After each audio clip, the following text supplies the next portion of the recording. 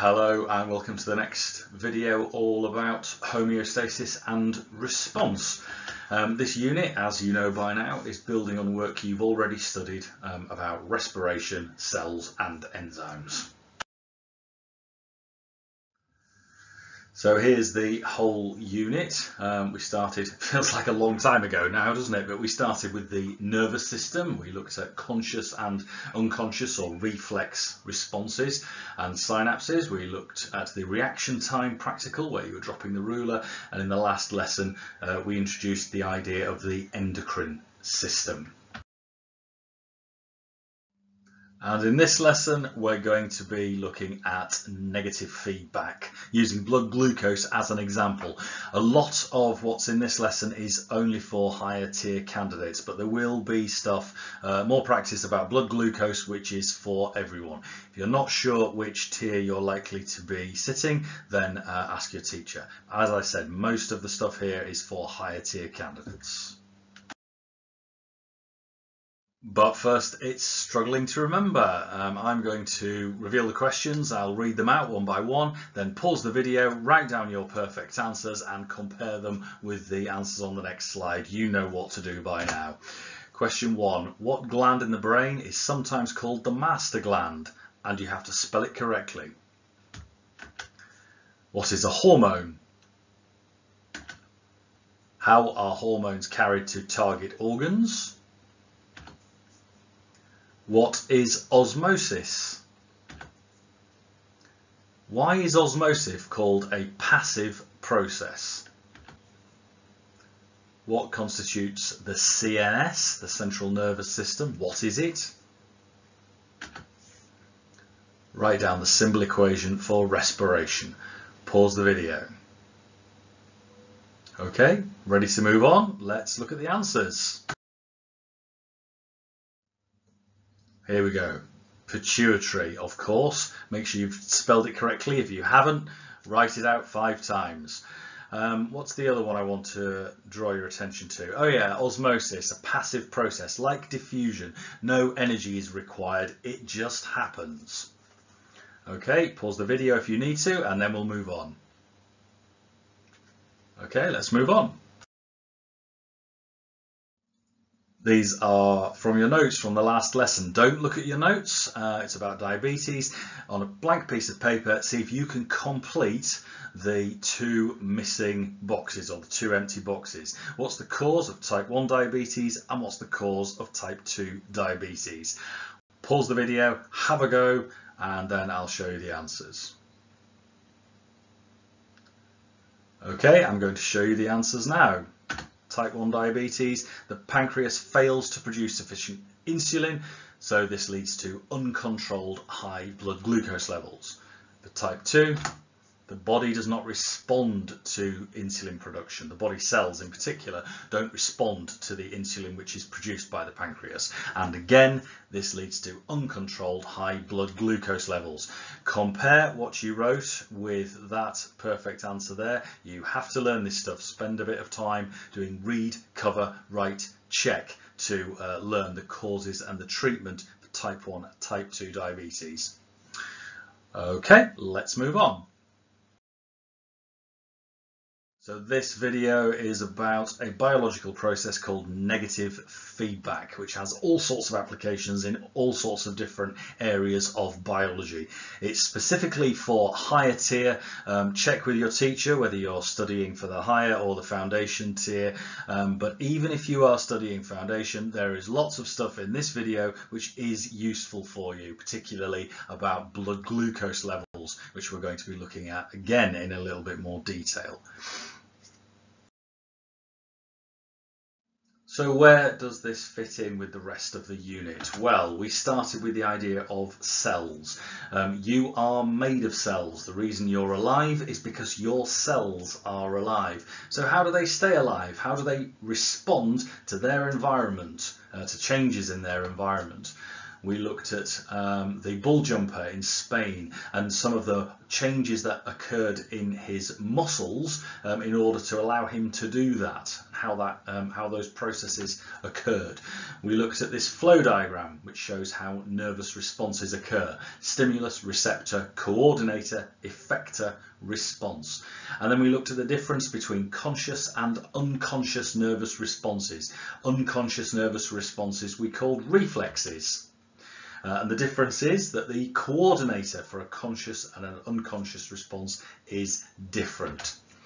And then we looked at synapses. They're tiny gaps between the neurons where neurochemicals diffuse across the gaps to carry those signals, which are then carried electrically down the neurons themselves.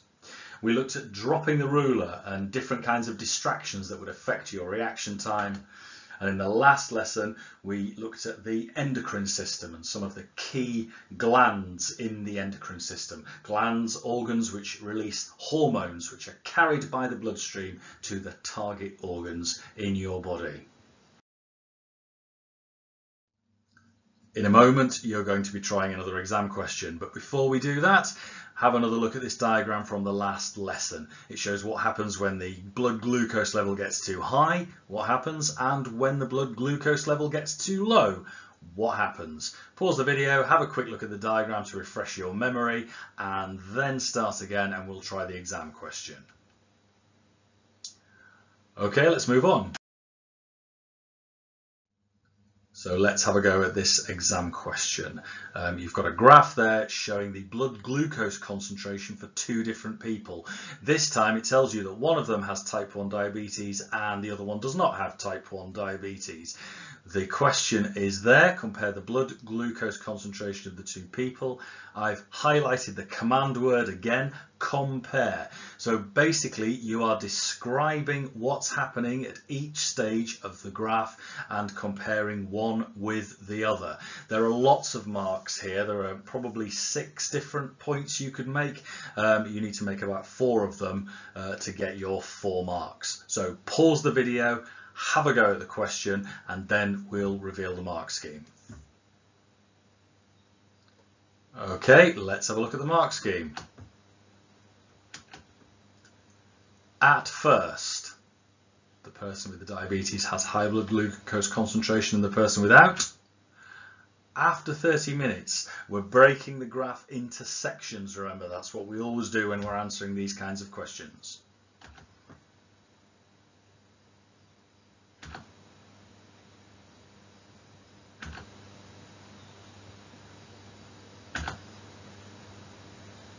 Okay, lots of different points there.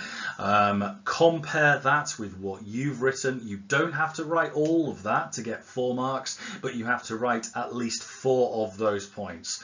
See what you did and see what you might do differently next time for this kind of data question. And then we'll move on. Okay, ready to move on now. This is an animation that shows the pancreas and the 2 different hormones that the pancreas releases to help control blood sugar, blood glucose concentration. So the graph in the center is showing the blood glucose concentration going up and down, and the sort of flashing graphic shows you what hormone the pancreas is secreting at each stage of that process. So there you go. When the blood glucose is too low, it releases glucagon, and when it's too high, it releases insulin. So I'll just let you watch that for a little bit.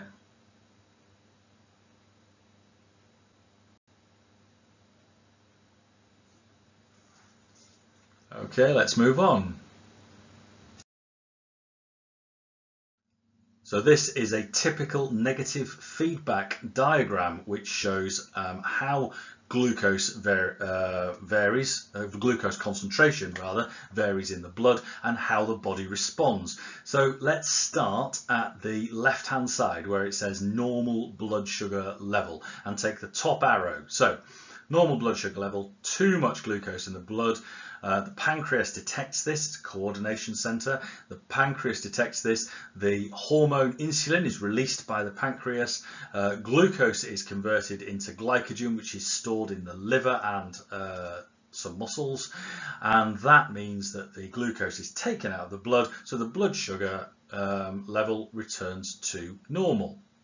Okay, what about if it goes the other way? Start at the left again, and let's take the bottom arrow. So normal blood glucose level, normal blood sugar level. There's not enough glucose in the blood. So again, the pancreas detects this and secretes a different hormone, glucagon. And glucagon tells the muscle cells, which have glycogen in them, and the liver, which has glycogen stored in it, it tells them to turn the glycogen back into glucose, which is then released into the blood. And so again, the blood sugar level rises and again goes back to normal. Okay. So, as I said, I'm going to give you lots of practice with lots of different kinds of negative feedback example diagrams. I want you to have a go at using the diagram to write an answer to that question. Okay, I've talked through it. Pause the video and see if you can answer that question using that diagram.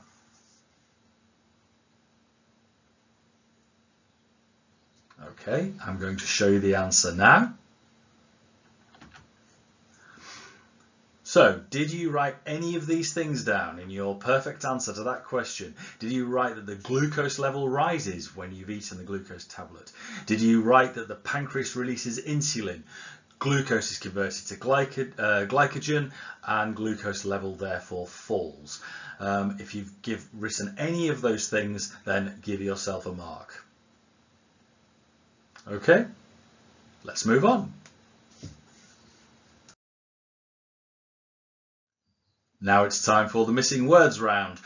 Thinking about the first part of this lesson and the previous lesson, write down as many key words and phrases as you can. In a moment, you're going to be looking at a passage which has some words missing. I want you to try and predict what those key words might be. Pause the video, write down as many key words and phrases as you can. Okay, ready to move on. So on a blank piece of paper, I want you to write down this. It's quite a lot, a couple of quite long sentences there, and see if any of the words that you predicted will fit into those gaps. Don't worry, I'll give you a hint in a moment, but I want you to have a go at doing that first. So pause the video, write that down, see if any of the words you predicted will fit into the gaps.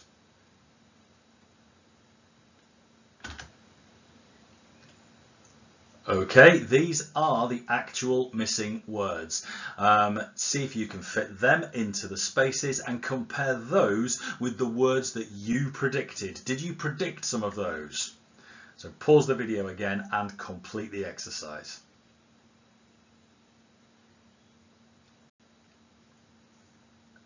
Okay, ready to move on.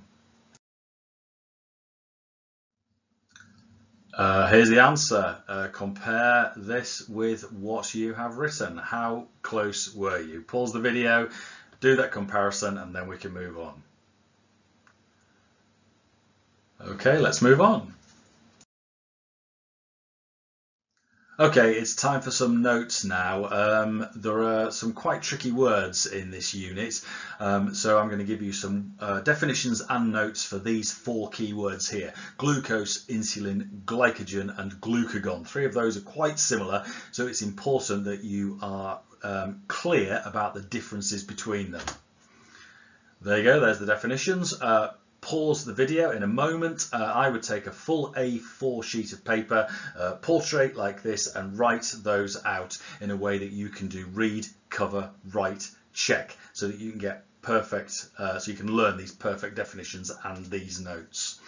The particular thing to remember is that insulin and glucagon are hormones, but glucose and glycogen are not. Pause the video, write the notes, then we'll move on.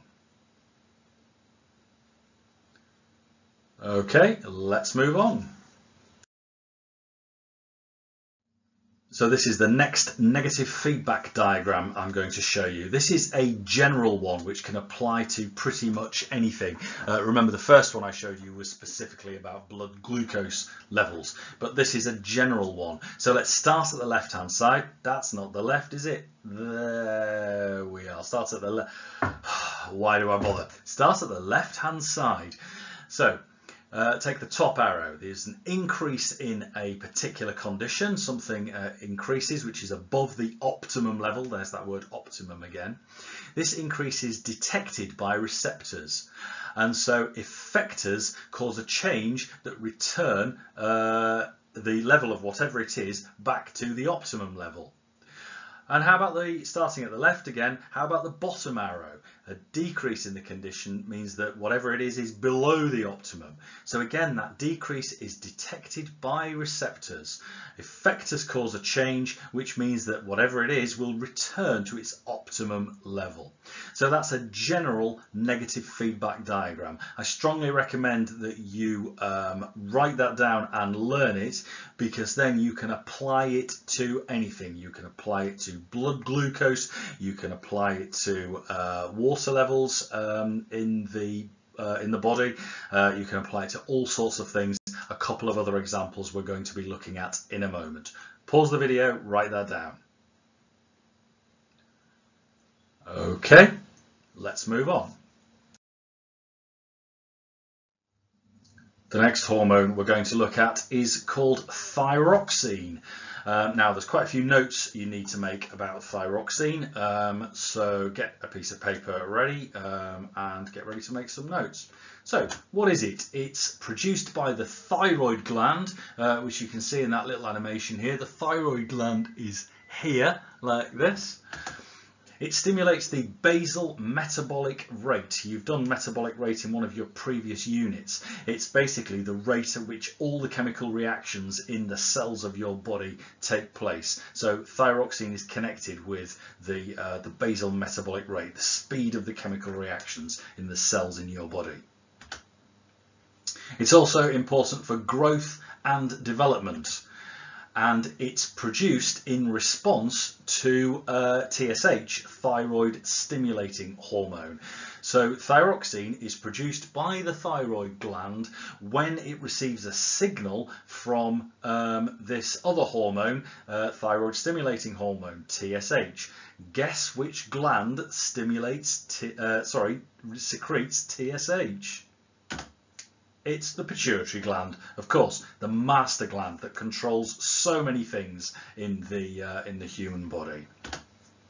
So there we go, thyroxine. Make some notes. Pause the video, make those notes in a way that you can do read, cover, write, check. You need all that information in your brain, along with your pituitary gland, in a different part of your brain to your pituitary gland. Okay, ready to move on. Let's see if we can relate this, the production of thyroxine and thyroid gland, to our model of negative feedback. So what have we got? We've got a normal level of thyroxine in the blood. What if the thyroxine level gets a little bit too high? Well, it's carried all around the body in the blood, and it is detected by the pituitary gland. So the pituitary gland, having detected that there is slightly too much thyroxine in the blood, will inhibit or stop or slow down the release of TSH, thyroid stimulating hormone. So because there's less thyroid stimulating hormone in the blood, which is carried all around the body, the thyroid gland detects this drop in TSH, and so it produces less thyroxine. So the level of thyroxine in the blood decreases, and we get back to the optimum level of thyroxine in the blood. That's what happens if the level gets too high. How about if the thyroxine level in the blood gets too low? Well, again, this is detected by the pituitary gland, which will then release more TSH, thyroid stimulating hormone.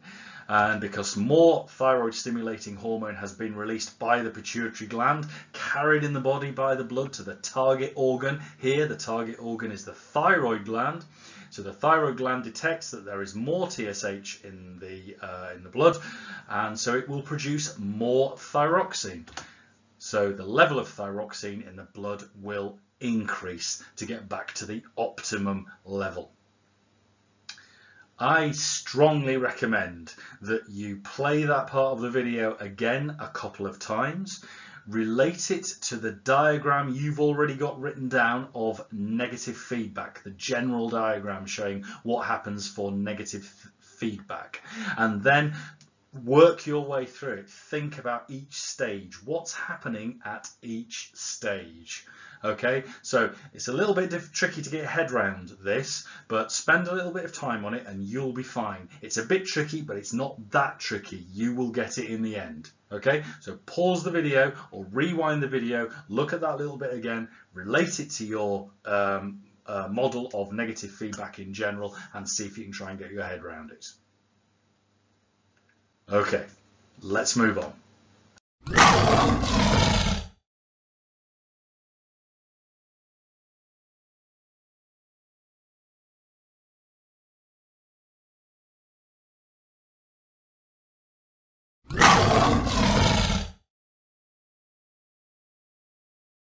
No, just let him go.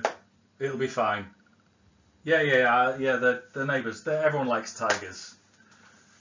Okay, so adrenaline is the next hormone we need to look at, which is governed by a negative feedback response.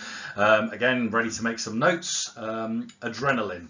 It's produced by the adrenal glands, which are on the kidneys. Your kidneys are here, like that, just there. A lot more about the kidneys another time. Just here, and the adrenal glands are just over the top of the kidneys. I wonder if you heard any of that. Who knows? They are released in times of fear or stress.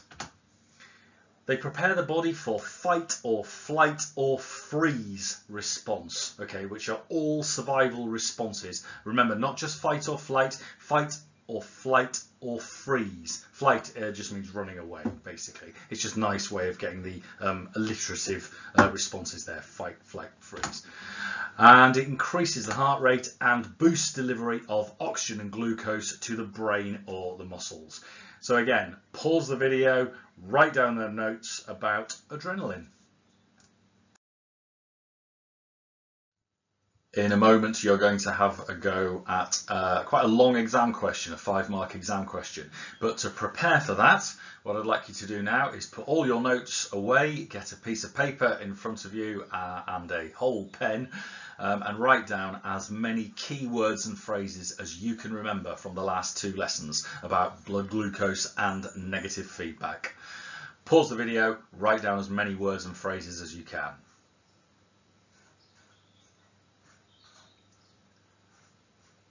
Okay, let's move on and have a look at the exam question.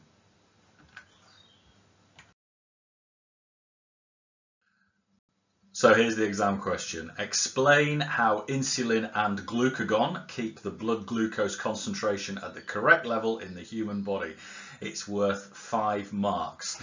Now then, before you pause the video and have a go at this, think about these things. First of all, the command word, explain. Okay, on an exam paper you draw a box around the command word, wouldn't you, to remind you what it is.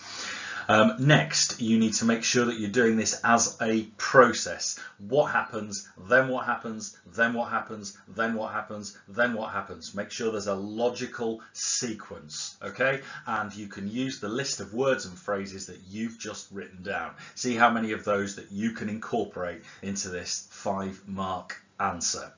Okay? Pause the video, have a go, and then I'll show you the mark scheme.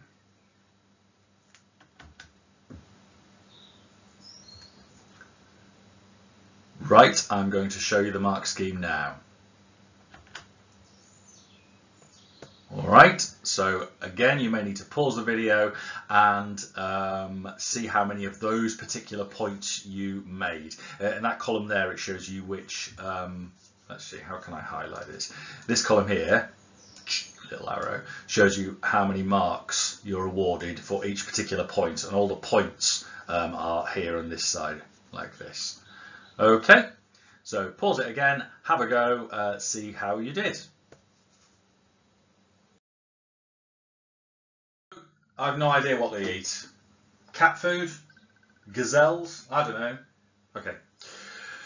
So we've looked at a number of different hormones today. We've had a more detailed look at how blood glucose is controlled. We've looked at the negative feedback system, and we've also looked at the importance, again, of the pituitary gland, however you spell it. Thyroxine and adrenaline. Adrenaline that our body produces when we're under stress and provokes a fight, flight or freeze response. And that's where it fits in our map of the unit so far. Well done. Thanks very much for watching and trying all the activities. In the next video, we're going to be looking at more hormones connected with the menstrual cycle.